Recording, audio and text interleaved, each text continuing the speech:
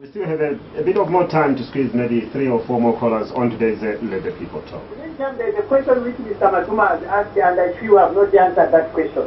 The question was, are you not trying to undermine UPND by taking Siate Madjankuku in PF? In PF we take our time.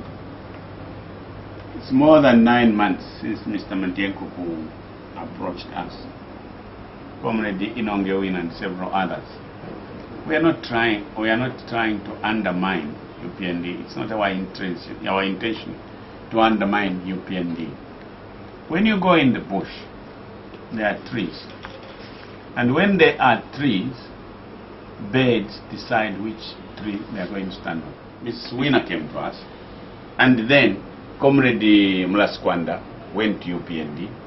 People must have the freedom of association. We are not undermining anybody.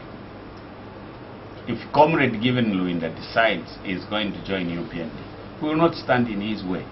He will go and join UPND, but the city in Kabwata belongs to PF. We are going to contest it. You posed a question. If you would have taken over from Levi Mwanawasa, what we are going to do? Differently. Yes. What we need is integrity.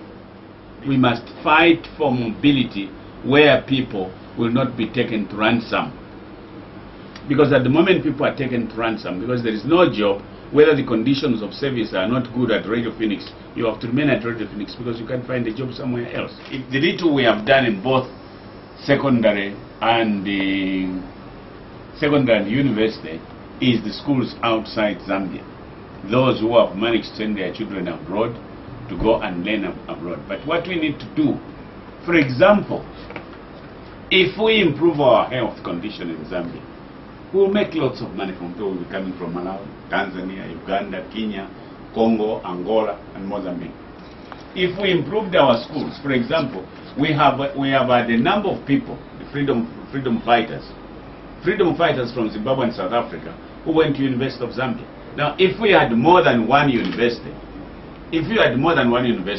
because like in South Africa, there are 2 categories. If you're a South African, you pay less. If you're a foreigner, you pay more. And even here, we can do that. When people, you see, in the villages, they want to go to cultivate, you can't give them the inputs. In town, you have a number of young people. Previously, they used to come, stay with their relatives, go and look for employment. But today now, they cannot look for any employment anywhere else. And what we need as a country, the document which we are fighting for, so-called Constitution, it must be a document which will provide protection to an individual. At the moment, we have no protection. If you don't have money, you die. For example, Michael Sata, Frederick Chiluba, Katere Kalumba, without taxpayers' money, would not be here, would be dead. I was sent to South Africa. Unconscious. Now, 45 years of independence, South Africa became independent after us. We know what is required. And if we know what is required, why should we continue? We come from the core belt, go to South Africa for medical treatment. Now, where they are now, they don't want us in South Africa. Now we are going to India. My brother, Letete Mashimba, was sent back from South Africa before he was cured. Now, these are things which we must look at. Because when you are talking of a degree, I was Minister of Health, full of educated people. I listened to what the educated people wanted. I left that ministry very sound. I was Minister of Local Government.